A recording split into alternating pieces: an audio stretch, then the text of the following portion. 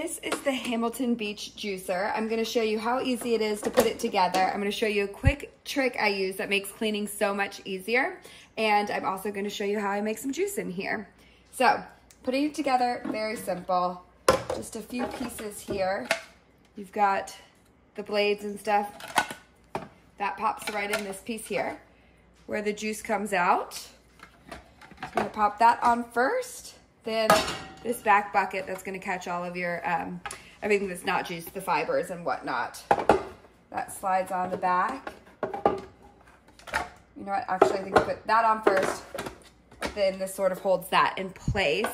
And then the top part here, along with the press, just slides in. Once you've got that together, you're just gonna clamp it down, lock it in place. It does have to be locked before the juicer will work.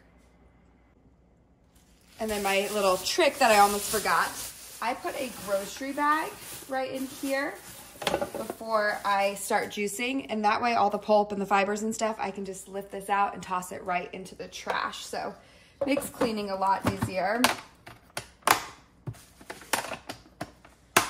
Okay, and then you're gonna need a mason jar, or you could use a measuring cup. You could use a regular cup, whatever you prefer, but normally I just put a mason jar right there. Not a ton of prep work. I just try to leave as much of the pith as possible. I remove the peel, but that has a lot of benefits.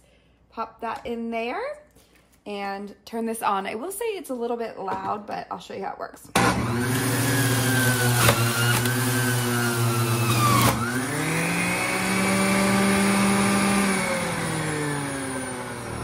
More oranges in there. I'm also going to put some ginger in. I just scrub this really well before I put it in.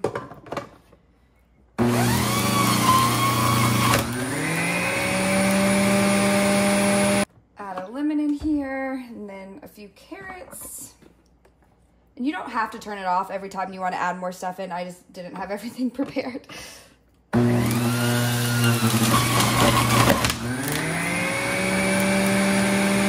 Go. Look at that beautiful fresh juice. Cleanup again is very easy. You just disassemble.